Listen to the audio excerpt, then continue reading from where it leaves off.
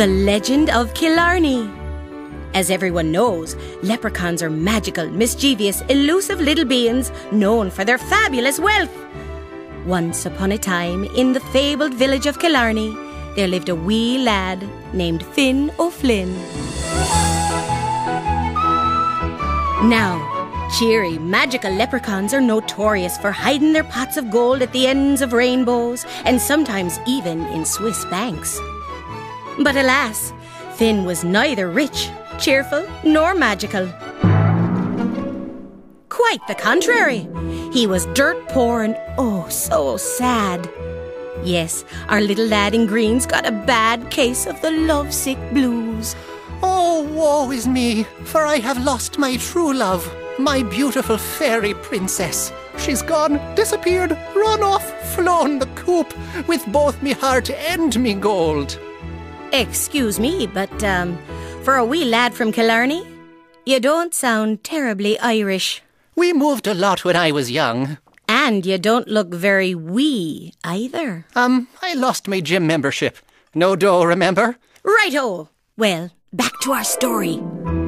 Poor, pathetic little Finn believed that only the enchanted music of his flute could charm his beloved fairy princess and her pixie friends into returning home to Kilarny. So, every evening at twilight, the wee lad played his princess's favourite tunes on the flute, hoping she would hear his beckoning music and return to her rightful home. Let's see. My flute should be around here somewhere.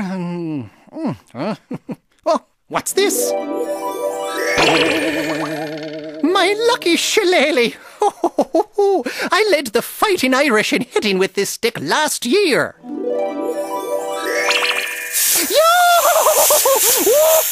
Down, boy! Where's St. Patrick when you need him? Oh, my flute. Oh, here you are, my lovely. Let's make some beautiful music together, baby. But unfortunately for Finn O'Flynn, despite long hours of flute practice, his playing left a lot to be desired. Truth be told, he was a lousy musician. Well, I think me flute's broken. Broken? Is that the joke? Who's he kidding? Hey, who's laughing at me? We are! Oh, my poor ears. I've heard better tootin' at a bean farm. At least you have ears. If that's the best playing you can do, we'll never see the beautiful fairy princess again. Who needs a gold-digging fairy anyway? Men are so silly when they try to impress girls. Hey, wee lad, you're gonna need magic to make your flute toot. Okay. What do you busybody, funny-looking farm animals know about music anyways? Did he just call us busybodies? Well, I never. So Finn tried everything he could think of to improve his flute playing. Me parents bought me flute lessons. I tried shamrock wishing, transcendental meditation, even tried some performance-enhancing Tai Chi. I think it really helped. Make him stop! In fact, his flute playing got worse. And then one night, Finn remembered something he hadn't tried. Magic! Finn had in his possession a magic wand! Look, it's autographed by Harry Potter. Unfortunately, a leprechaun can't make magic of this type all by himself. No, this enchantment requires special assistance. Someone special to magically wave the magic wand while the wee lad plays his flute. Let's see. Who looks magical enough to help me out?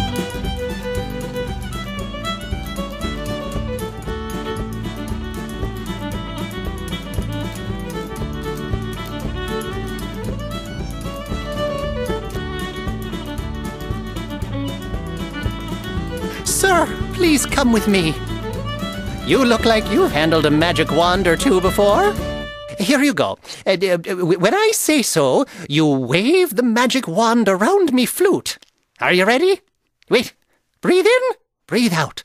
Breathe in, breathe out. Ready? Go!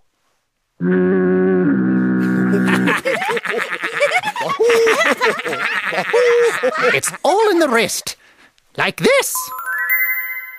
Go ahead. Show me some of your real magic. Is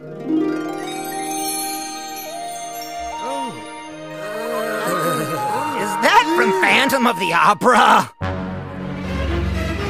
Uh-oh! Something's happening! Look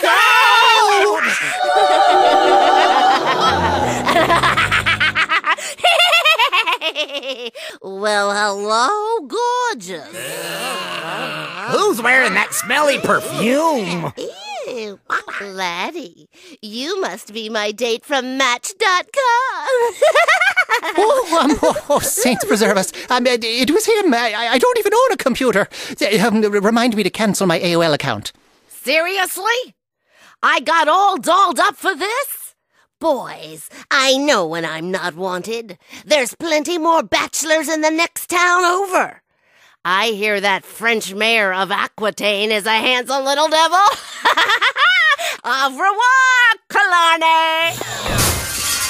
What? Is she gone? And I thought my last date was scary. Kids, let this be a lesson to you. I'm never going online again. Thanks, buddy.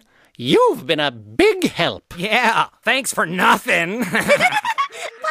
You know, Finn O'Flynn, if it were me trying to conjure up a fairy princess, I'd find someone pure of heart to help. Darn tootin'. Pure of heart. Pure of heart, you say? Oh my, he isn't the sharpest shillelagh in the box, is he? Jeez, how long is this show? If I miss the fireworks, feathers are gonna fly. Mr. O'Flynn? Oh, I get it. Finally!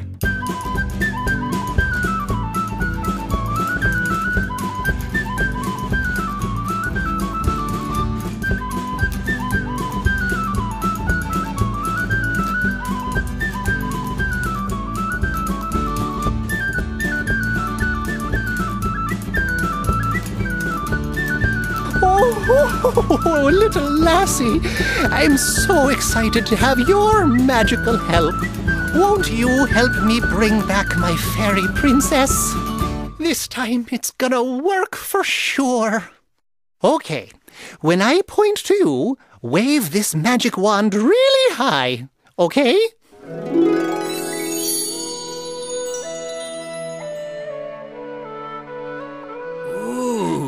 Nice! She's got a touch of real magic. Look! Up in the sky!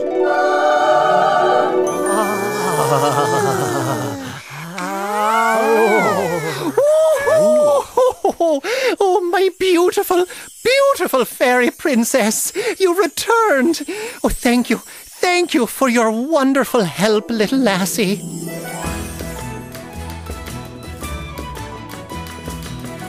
This show is better than Dancing with the Stars! No, it isn't. And so, the euphoric Finn O'Flynn and his fabulously fashionable fairy princess were reunited and lived in blissful love.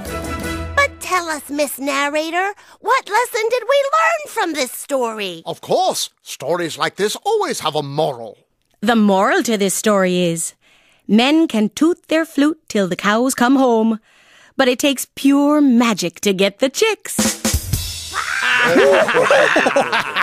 Calm down. Oh, it's time to celebrate, everybody. Me fairy princess has come home. And so, Finn O'Flynn and his fairy princess lived happily ever after, dancing the nights away with their pixie friends in the Kilarny woods. Some say, if you look carefully in the moonlight, you might even see the fairies' pixie dust shimmering like fireflies to the sounds of Finn's flute. Cheers, thanks a lot. Bye. Bye-bye.